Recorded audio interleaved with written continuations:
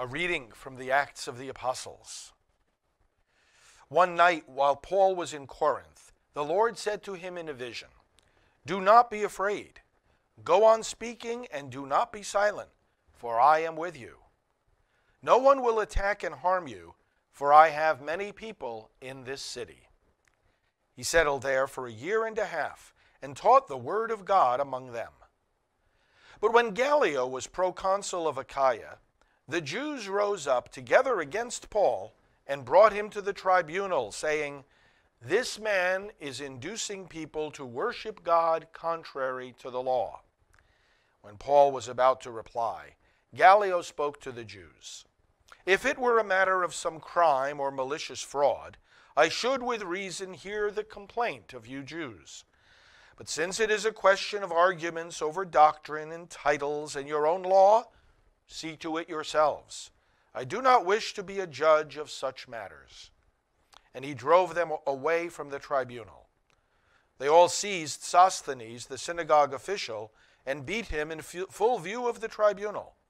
But none of this was of concern to Gallio. Paul remained for quite some time, and after saying farewell to the brothers, he sailed for Syria, together with Priscilla and Aquila. At Cenchreae, he had shaved his head because he had taken a vow. The word of the Lord. Thanks be to God. God is king of all the earth.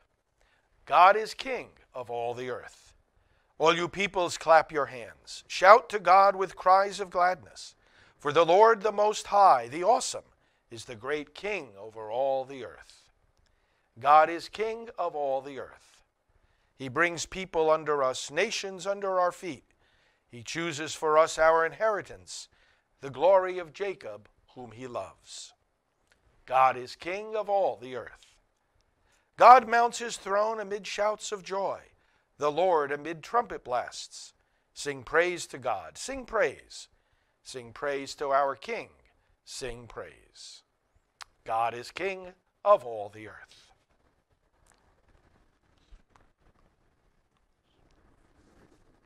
The Lord be with you.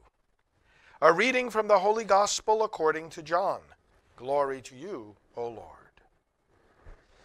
Jesus said to his disciples, "Amen, amen, I say to you, you will weep and mourn while the world rejoices. You will grieve, but your grief will become joy. When a woman is in labor, she is in anguish because her hour has arrived. But when she has given birth to a child, she no longer remembers the pain because of her joy that a child has been born into the world. So you also are now in anguish, but I will see you again, and your hearts will rejoice, and no one will take your joy away from you. On that day, you will not question me about anything.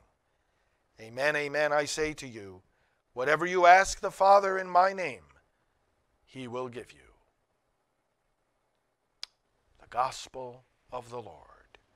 Praise to you, Lord Jesus Christ. Jesus returns to us in the resurrection, in his gift of the Spirit, which is his abiding presence. He returns to us at the end of time. We will see him face to face. One of the dynamics of life and one of the great joys of heaven are pointed out here in this short gospel passage. First, we are in labor. Jesus uses the example, and Paul uses it too. When he writes to the Romans, he talks about all creation being in agony, being in labor pains. And Jesus speaks of us individually as being in anguish as one in labor. In other words, the pain that we have in life, and it comes from so many different sources. It may come from persecution. It may simply come from the limitations of this world and losses that we may experience. This pain is not only temporary, but something is coming out of it. Peter talks about how our faith is refined like gold, tried as precious metals are tried and made perfect.